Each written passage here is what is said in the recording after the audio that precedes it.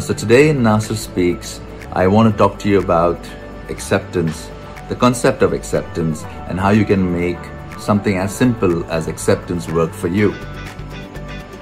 So acceptance is a thought process of reacting to what's coming towards you.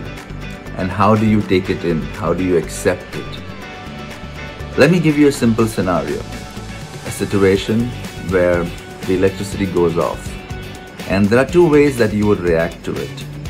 One, with emotions attached. And these emotions can be either pessimistic or optimistic. It could be from, oh, why does the light have to go away when I want to have a hot shower? Why does this happen to me? I need to get ready to go out. Or, wow, the light's gone out. Let me get a candle, get a romantic dinner done. Or simply say, yes, the light's gone. Let me get the emergency light on. Why hasn't, the inverter kicked on? Let me just check that. When you take this example, when you attach emotion to it, you stop thinking for solutions.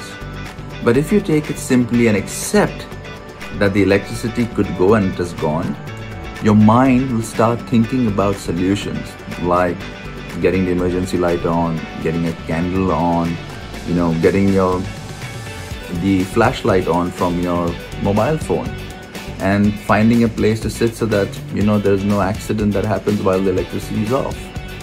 So simply put, acceptance will help you think more clearly, will help you find solutions. It does for me. I hope that works for you. With that thought, I'm leaving you in this series of snippets, and would love to hear back from you. Have a great evening.